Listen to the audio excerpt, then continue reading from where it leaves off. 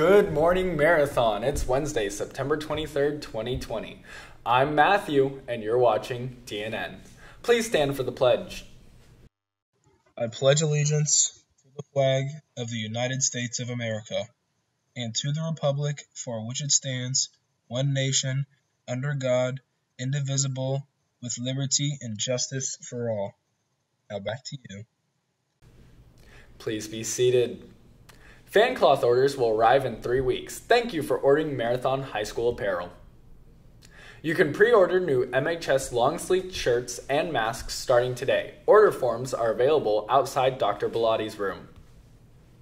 National Art Honor Society is beginning their recruitment of new members. If you love art and are a sophomore, junior, or senior, speak to or email Miss Farisi.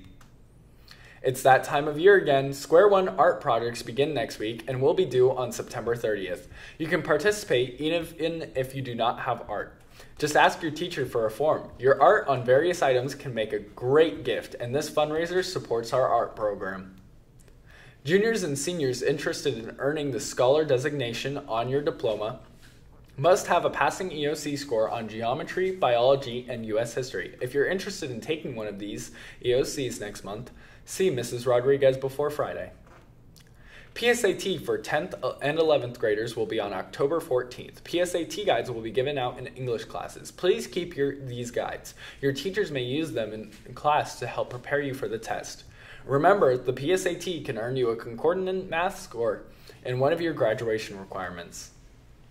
If you need to speak with a guidance counselor, go to the school webpage and click on the link titled, How to Reach My School Counselor. Just follow the directions from there.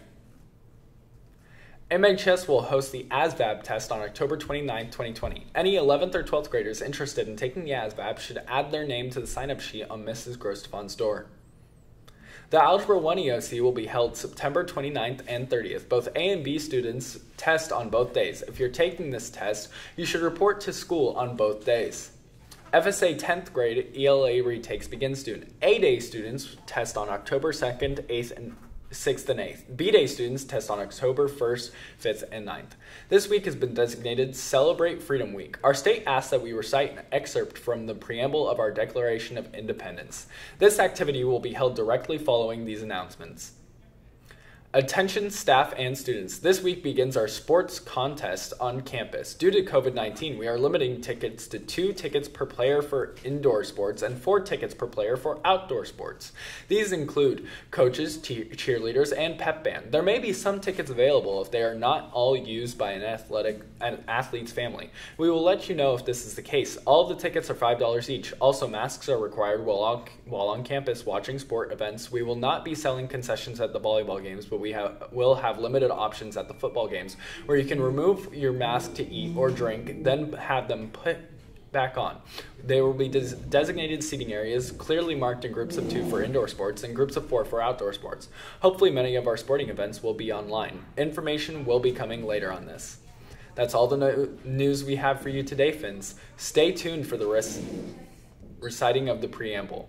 I'm Matthew, and you've been watching DNN. We hold these truths to be self-evident, that all men are created equal, and that they are endowed by the Creator with certain unalienable rights, that among these are life, liberty, and the pursuit of happiness.